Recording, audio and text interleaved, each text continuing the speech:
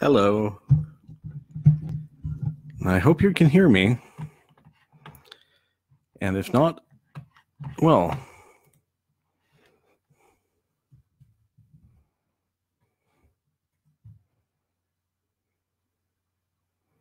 I hope you can hear me.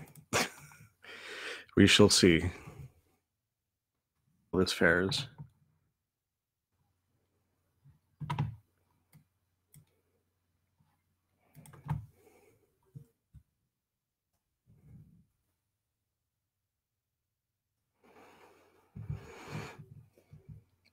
Good evening to you, one and all. We're not going to start right away. We're going to wait a little bit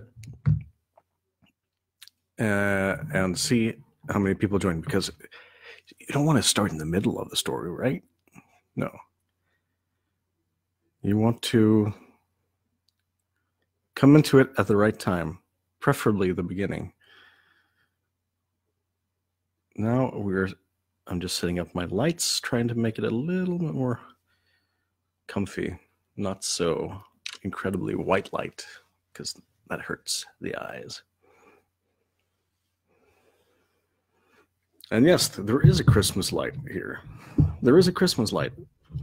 And you can sort of see the words Timas up there. Now, this is a purely technical limitation due to things. But don't worry about that, or don't worry about how it looks. The actual author, my face in this case, is not that important, really. And would you believe I have not actually read this book? I probably have read it once or twice, but in recent memory, I have no memory of reading it.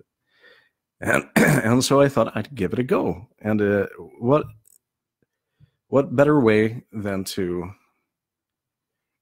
motivate myself to read it by reading it aloud? And it's going to take a little while, but I think that's okay.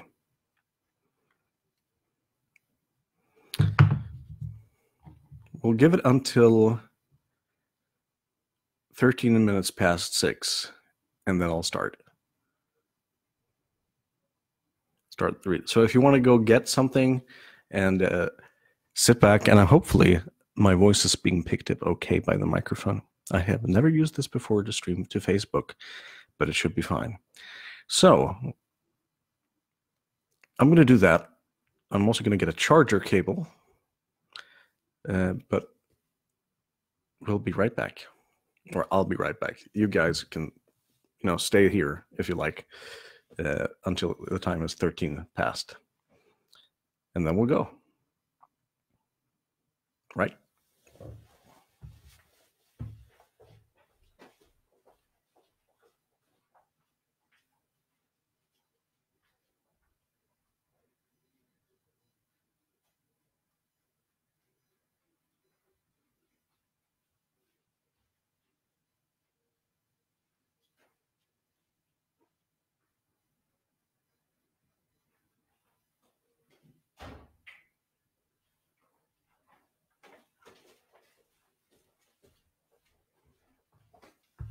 And here we are. Hello, and welcome back. Now, unfortunately, I don't have a British accent, so I can't read this book to you in a, really honest Dickensian sort of way, but you're going to have to live with a slightly American accent, and that's hopefully fine.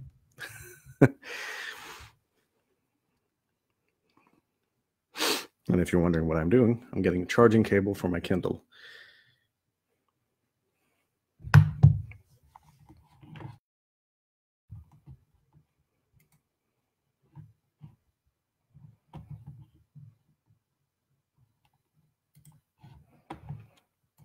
And there we go.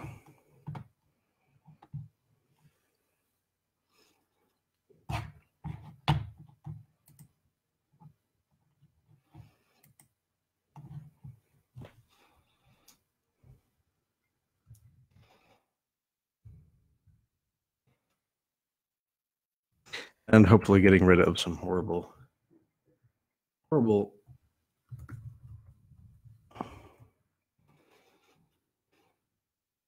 getting rid of some screen brightness. Just waiting for the camera to understand that I'm sitting in front of it. Thank you. That's much better. Okay. Are you guys ready?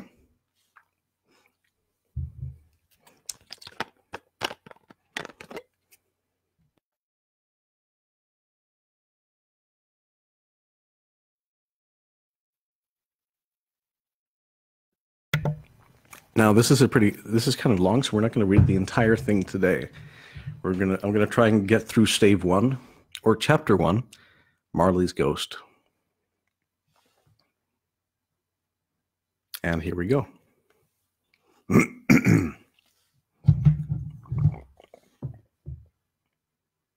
A Christmas Carol in prose. Being a Ghost Story of Christmas by Charles Dickens. Stave 1, Marley's Ghost. Marley was dead to begin with. There is no doubt whatsoever about that. The register of his burial was signed by the clergyman, the clerk, the undertaker, and the chief mourner. Scrooge signed it, and Scrooge's name was good upon change for anything he put his hand to. Yes, old Marley was as dead as a doornail. Now, mind you, I don't mean to say that I know of my own knowledge what there is that is particularly dead about a doornail. I might have been inclined myself to regard a coffin nail as the deadest piece of ironmongery in the trade. But the wisdom of our ancestors is in the simile, and in my unhallowed hands it shall not be disturbed. You will therefore permit me to repeat with emphasis that Marley was as dead as a doornail. Did Scrooge know he was dead? Well, of course he did. How could it be otherwise? Scrooge and he were partners for I don't know how many years. Scrooge was his sole executor, his sole administrator, his sole assign, his sole residuary legatee, his sole friend, and sole mourner. And even Scrooge was not so dreadfully cut up by that sad event, but that he had an excellent man of business on the very day of the funeral, and solemnized it with an undoubted bargain. The mention of Marley's funeral brings me back to the point I started from. There is no doubt that Marley was dead. This must be distinctly understood, or nothing wonderful can come of the story I am going to relate to you. If we were not perfectly convinced that Hamlet's father died before the play began, there would be nothing more remarkable in his taking a stroll at night in the easterly wind upon his own ramparts than there would be in any other middle-aged gentleman rashly turning out after dark in a breezy spot, say St. Paul's Cathedral, for instance, literally to astonish his son's weak mind. Scrooge never painted out old Marley's name. There it stood, years afterwards, above the warehouse door, Scrooge and Marley. The firm was known as Scrooge and Marley. Sometimes people new to the business called Scrooge, and sometimes Marley, but he answered to both names. It was all the same to him. Oh, but he was a tight-fisted hand at the grindstone, Scrooge, a squeezing, wrenching, grasping, scraping, clutching, covetous old sinner, hard and sharp as flint, from which no steel had ever struck out generous fire, secret and self-contained, and as solitary as an oyster. The cold within him froze his old features, nipped his pointed nose, shriveled his cheeks, stiffened his gait, and made his eyes red, his thin lips blue, and spoke out shrewdly in his grating voice. A frosty rime was on his head, and on his eyebrows, and his wiry chin. He carried his own low temperature about him always. He iced his office in the dog days, and didn't thaw it 1 degree at Christmas. External heat and cold had little influence on Scrooge. No warmth could warm, no wintry weather chill him. No wind that blew was bitterer than he, no falling snow was more intent upon its purpose, no pelting rain less open to entreaty. Foul weather didn't know where to have him. The heaviest rain and snow and hail and sleet could boast of the advantage over him in only one respect. They often came down handsomely, and Scrooge never did. Nobody ever stopped him in the street to say, with gladsome looks, "My dear Scrooge, how are you? When will you come to see me?" No beggars implored him to bestow a trifle. No children asked him what it was o'clock. No man or woman ever once in all his life inquired the way to such and such a place of Scrooge. Even the blind man's dogs appeared to know him, and when they saw him coming on, would tug their owners into the doorways and up courts, and then would wag their tails as though they said, "No eye at all is better than an evil eye, dark master." But what did Scrooge care? It was the very thing he liked. To edge his way along the crowded paths of life, warning all human sympathy to keep its distance, was what the knowing ones called nuts to Scrooge. Once upon a time, of all the good days in the year, on Christmas Eve, old Scrooge sat busy in his counting house. It was cold, bleak, biting weather, foggy withal, and he could hear the people in the court outside go wheezing up and down, beating their hands upon their breasts and stamping their feet upon the pavement stones to warm them. The city clocks had only just gone 3, but it was quite dark already. It had not been light all day, and candles were flaring in the windows of the neighboring offices like ruddy smears upon the palpable brown air. The fog came pouring in at every chink and keyhole, and was so dense without that, although the court was of the narrowest, the houses opposite were mere phantoms. To see the dingy cloud come drooping down, obscuring everything, one might have thought that that nature lived hard by and was brewing on a large scale. The door of Scrooge's counting-house was open, so that he might keep an eye upon his clerk, who in a dismal little cell beyond, a sort of tank, if you will, was copying letters.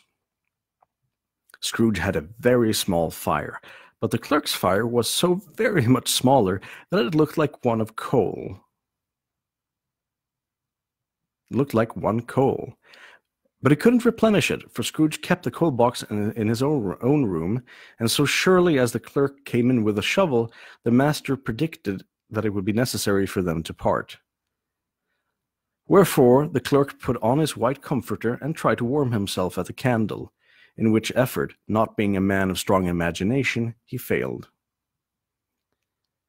"A Merry Christmas, Uncle! God save you!" cried a cheerful voice. It was the voice of Scrooge's nephew, who came upon him so quickly that this was the first intimation he had of his approach. "Bah!" said Scrooge. "Humbug!" He had so heated himself with rapid walking in the fog and frost, this nephew of Scrooge's, that he was all in a glow. His face was ruddy and handsome, his eyes sparkled, and his breath smoked again. "Christmas a humbug, Uncle," said Scrooge's nephew.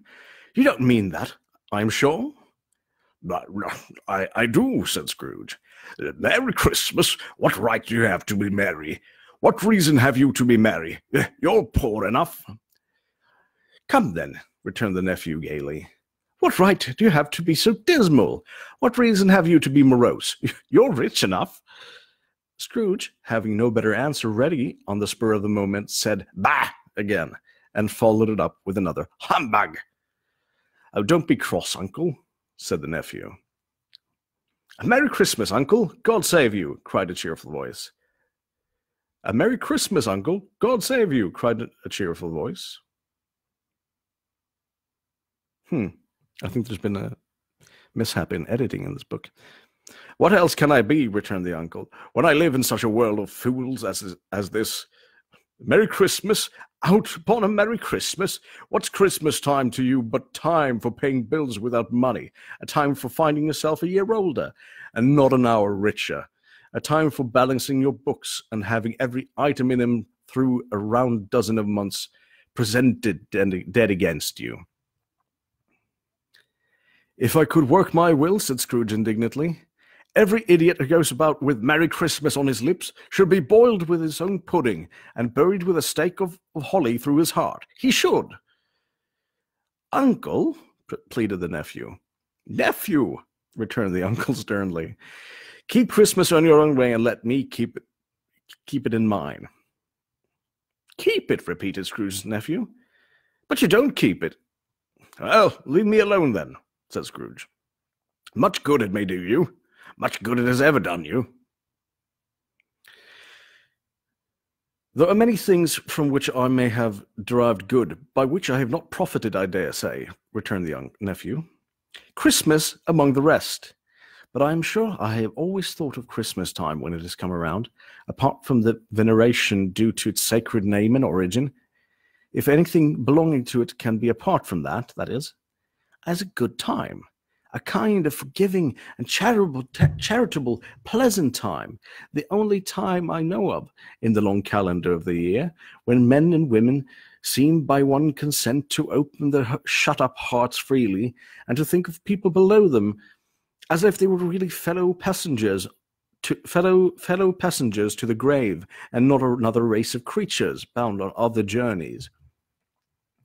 And therefore, uncle, though it has never put a scrap of gold or silver in my pocket, I believe it has done me good, and will do me some good, and I say God bless it. The clerk in the tank involuntarily applauded. Becoming immediately sensible of the impropriety, he poked the fire and extinguished the last frail spark forever. Let me hear another sound from you, said Scrooge, and you'll keep your Christmas by losing your situation. You're quite a powerful speaker, sir, he added, turning to his nephew. I wonder you don't go into Parliament. Don't be angry, uncle. Come, dine with us tomorrow. Scrooge said that he would see him. Yes, indeed he did. He went the whole length of the expression, and he said that he would see him in that extremity first. But why? Cried Scrooge's nephew. Why? Why did you get married? Said Scrooge. Because I fell in love. Because you fell in love, growled Scrooge, as if that were the only one thing in the world more ridiculous than a Merry Christmas. Good afternoon. Nay, uncle, but you never came to see me before that happened. Why give it as a reason for not coming now? Good afternoon, said Scrooge. I want nothing from you. I ask nothing of you. Why cannot we be friends? Good afternoon, said Scrooge. I'm sorry with all my heart to find you so resolute. We have never had any quarrel to which I have been a party, but I have made the trial in homage to Christmas, and I'll keep my Christmas humor to the last. So, a Merry Christmas, uncle. Good afternoon, said Scrooge, and a Happy New Year. Good afternoon, said Scrooge. His nephew left the room without an angry word, notwithstanding. He stopped at the outer door to bestow the greetings of the season on the clerk, who, cold as he was warmer than Scrooge, for he returned them cordially.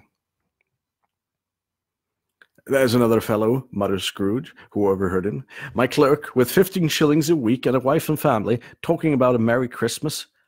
I'll retire to Bedlam. This lunatic, in letting Scrooge's nephew out, had let 2 other people in. They were portly gentlemen, pleasant to behold, and now stood, with their hats off, in Scrooge's office. They had books and papers in their hands, and they bowed to him. Scrooge and Marley's, I believe, said one of the gentlemen, referring to his list. Have I the pleasure of addressing Mr. Scrooge or Mr. Marley? Oh, Mr. Marley has been dead these 7 years, Scrooge replied. He died 7 years ago this very night. We have no doubt his liberality is well represented by his surviving partner, said the gentleman, presenting his credentials. It certainly was, for they had been 2 kindred spirits. At the ominous word liberality, Scrooge frowned and shook his head and handed the credentials back. At this festive season of the year, Mr. Scrooge, said the gentleman, taking up a pen, it is more than usually desirable that we should make some slight provision for the poor and destitute, who suffer greatly at the present time, Many thousands are in want of common necessities. Hundreds of thousands are in want of common comforts, sir. Are there no prisons? Asked Scrooge. Plenty of prisons, said the gentleman, laying down the pet again. And the union workhouses? Demanded Scrooge. Are they still in operation? They are, still, returned the gentleman. I wish I could say they were not. The treadmill and the poor law are in full vigor, then, said Scrooge. Both very busy, sir. Oh, I was afraid, from what you had said at first, that something had occurred to stop them in their useful course, said Scrooge. I am very glad to hear it. Under the impression that they scarcely furnish Christian cheer of mind or body to the multitude, returned the gentleman, a few of us are endeavoring to raise a fund to buy the poor some meat and drink and means of warmth. We chose this time because it is a time, of all others, when want is keenly felt and abundance rejoices. What shall I put you down for? Nothing, Scrooge replied. You wish to be anonymous? I wish to be left alone, said Scrooge. I'm not sure I understand. Siri's talking to me for some reason. Sorry. I wish to be left alone, said Scrooge. Since you ask me what I wish, gentlemen, that is my answer. I don't make merry myself at Christmas, and I can't afford to make idle people merry. I help to support the establishments I have mentioned. They cost enough, and those who are badly off must go there. Many who can't go there, and many would rather die. Well, if they would rather die, said Scrooge, they had better do it and decrease the surplus population. Besides, excuse me, I don't know that. But you might know it, observed the gentleman. It is not my business, Scrooge returned. It's enough for a man to understand his own business and not to interfere with other people's. Mine occupies me constantly. Good afternoon, gentlemen.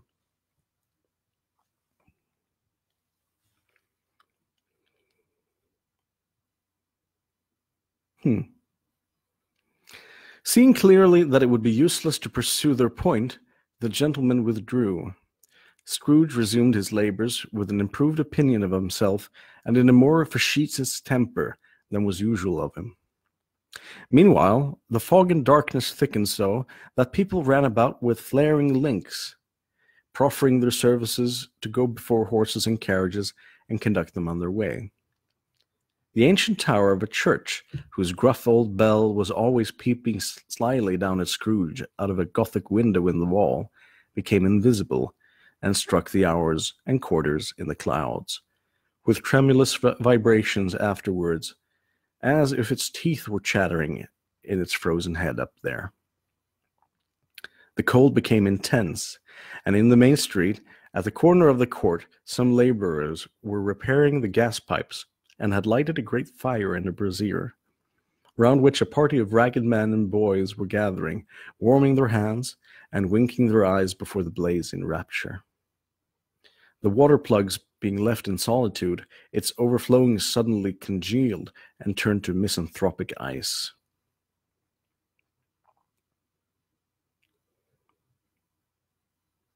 The brightness of the shops where holly sprigs and berries crackled in the lamp heat of the windows made pale faces ruddy as they passed.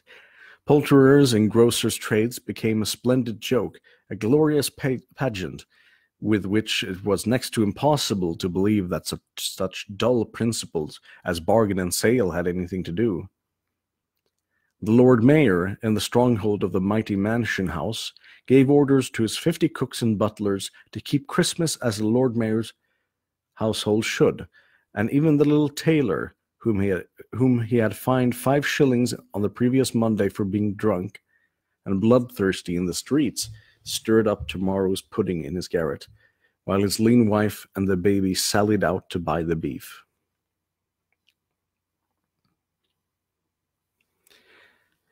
And that is up to page, let me see. Hang on a moment.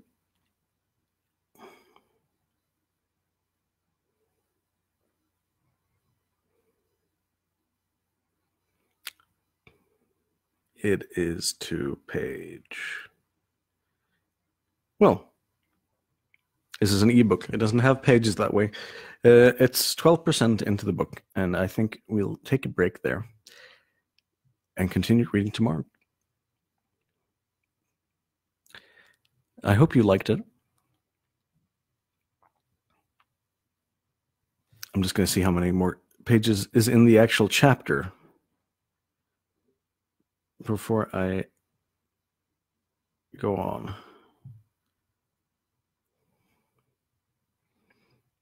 It's not that incredibly a long book. I could actually read a few more pages.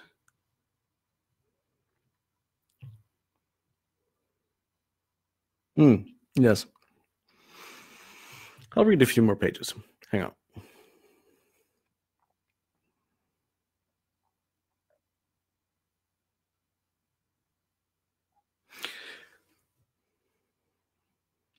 Foggier yet and colder, piercing, searching, biting cold, if the good St. Dunstan had but nipped the evil spirit's nose with a touch of such weather as that, instead of using his familiar weapons, then indeed he would have roared to lusty purpose.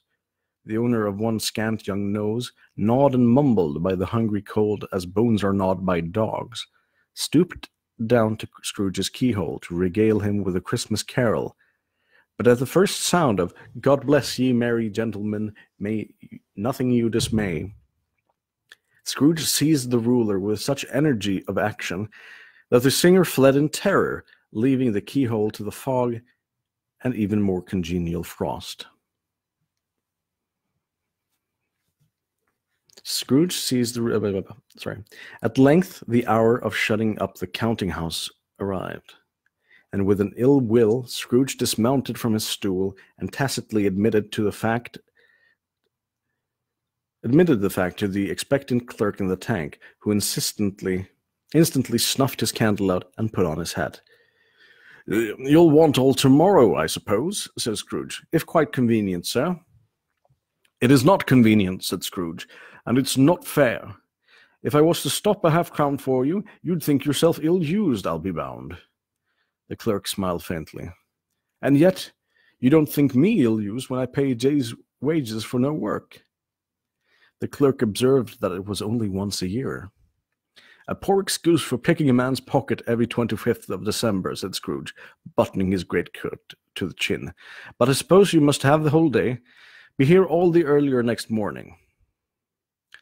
The clerk promised that he would, and Scrooge walked out with a growl.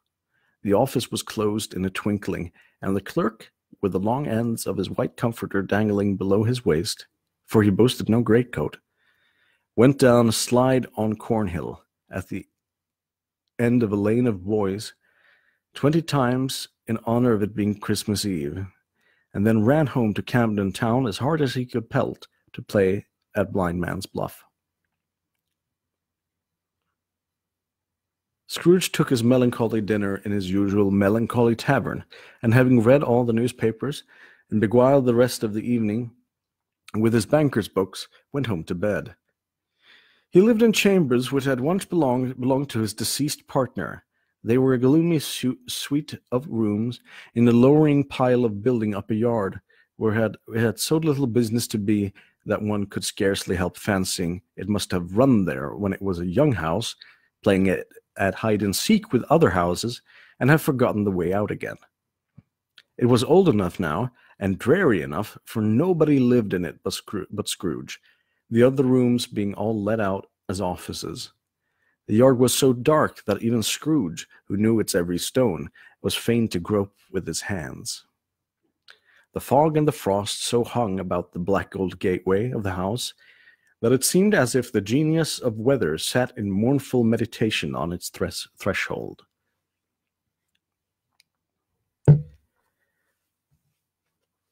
Now, it is a fact that there was nothing at all peculiar about the knocker on the door, except that it was very large.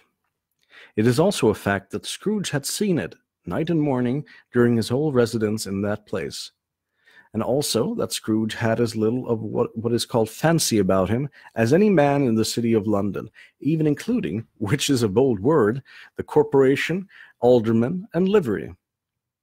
Let it also be borne borne in mind that Scrooge had not bestowed one thought on Marley since his last mention of his 7 years dead partner that afternoon. And then let any man explain to me, if he can, how it happened that Scrooge, having his key in the lock of the door, saw in the knocker, without its undergoing any intermediate process of change, not a knocker, but Marley's face. All right. And there we will stop for tonight and continue next time.